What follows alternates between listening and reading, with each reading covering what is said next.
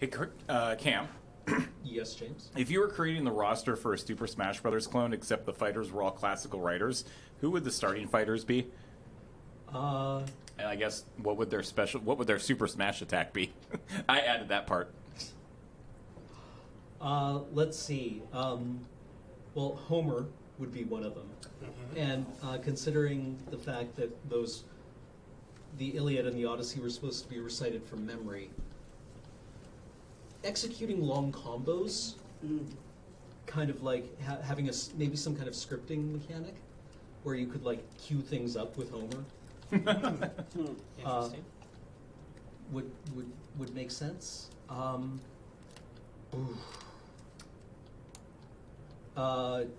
Pushkin would be able to do something posthumously, like get off one last attack posthumously.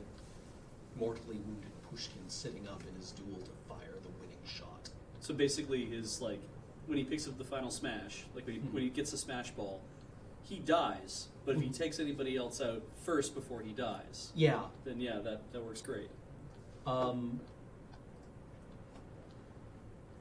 Dante. I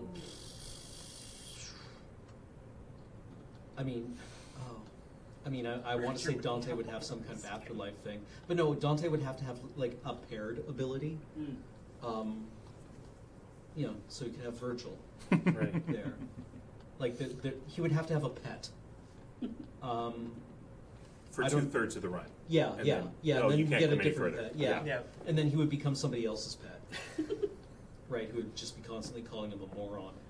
An Echo Fighter. That's really good, actually. That's a new thing in Smash Ultimate, is that there are fighters that are basically a copy of another fighter, but it's a completely different character. So. Oh, that's perfect then. Yeah. Virgil would be an Echo Fighter. Let's see, Mary Shelley. That would be just a big Frankenstein smash, Mary Shelley would just be doing things better than you before you. Just be really intimidating. You wouldn't be able to talk to Mary Shelley at a party at all.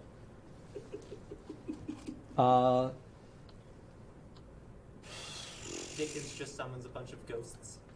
Yeah. Or Dickens would just be really wordy. Famously paid by the word. So just lots of little attacks, maybe.